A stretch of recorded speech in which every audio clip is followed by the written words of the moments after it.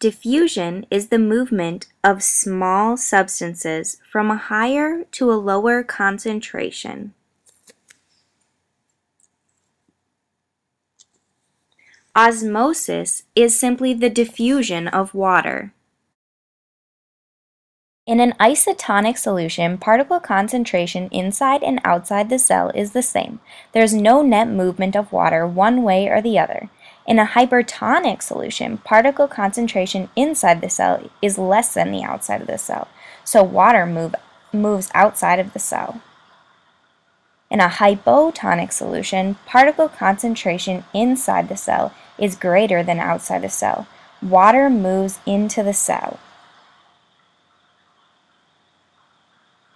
Facilitated diffusion is the movement of charged substances down their concentration gradient using a carrier or transport protein. This is different from normal diffusion because these charged substances must use transport proteins in order to get across the membrane.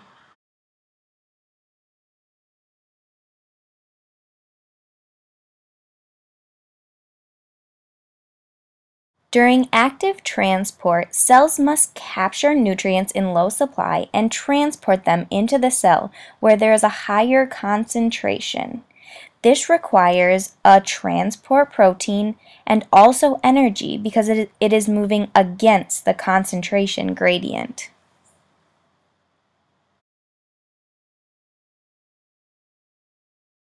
Endocytosis is bulk transport of substances.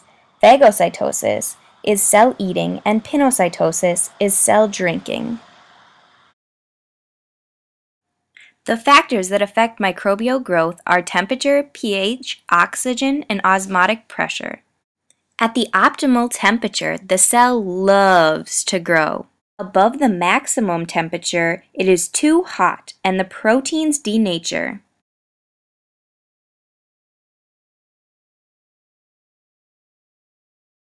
Below the minimum temperature, it is too cold for the cell to grow. Trying to remember these, look at the root word. Like meso, that reminds you of middle, so you think of middle temperature things like human beings. And thermo reminds you of thermostat, like the thing that keeps you hot. Acidophiles live in low pH, whereas neutrophiles live in about the middle, and alkalinophiles live in high pH. There are two types of anaerobes. There's obligate, which can have absolutely no oxygen, and there's aerotolerant, which can tolerate O2 but better without. There are two types of aerobes also. There's obligate, which needs oxygen to grow, and there's facultative, which can grow in the presence or without. Extremophiles live in low water concentration or high salt concentration.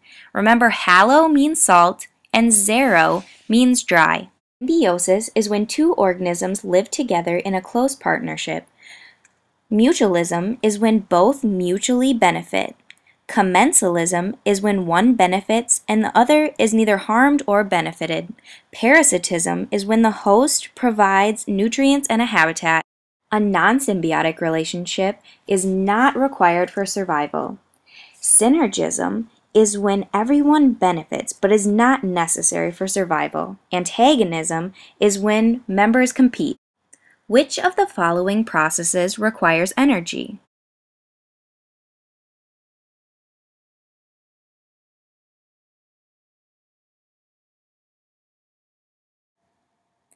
Which type of organism would grow best in dry conditions with low water?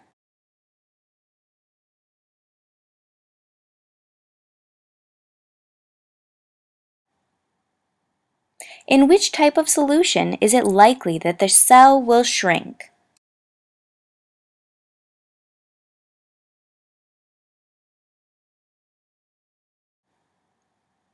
In which relationship are both organisms benefited?